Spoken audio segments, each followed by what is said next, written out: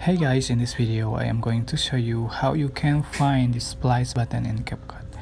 So if you want to get the splice button, you can add the overlay before.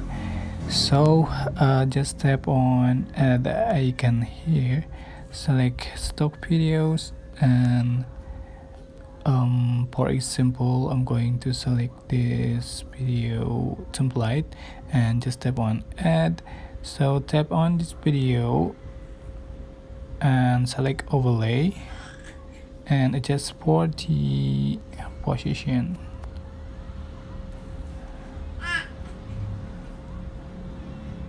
like so, and just tap on the overlay so you can find the splice button here. Just tap on it and select this splice option here. Put a darken light gen filters. So I'm going to select the light gen, just click check marks so you can merge it with the main video. So here we go. Okay, that's how to get a splice button in CapCut. I hope this tutorial was helpful for you. Don't forget to click like, comment, share, and also subscribe. Thank you so much for watching.